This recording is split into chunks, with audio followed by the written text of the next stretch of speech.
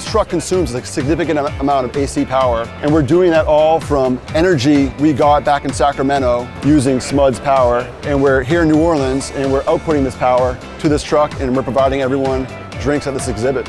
Well, I love that it's also good for the environment, and it's very quiet, like you can hear what she was just saying. This is a live screen of the Moby that's powering the coffee truck here.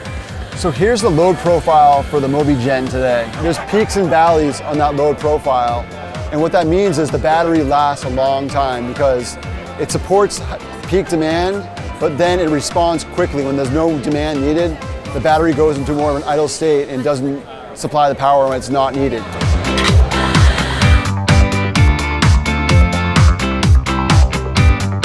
At peak, we're powering espresso machines that pull 220 volts, 50 amps of current. Based on her daily usage, this 80 kilowatt hour battery, it could last a week in this environment. To recharge this unit at 6.6 kilowatts, it takes about 10 hours. Roughly at our biggest customers, we charge over 100 cars per day using these level 2 chargers. And then at nighttime, the Mobys are recharged using the existing EV charging infrastructure at that workplace. What's one of the biggest pain points of driving an electric vehicle?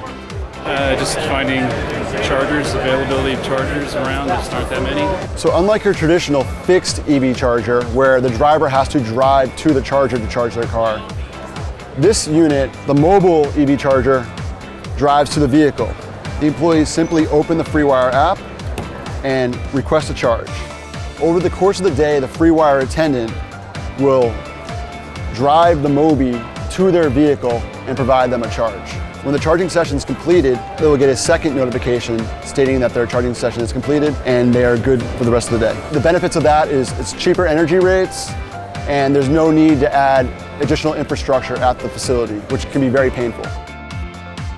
Oh, super easy.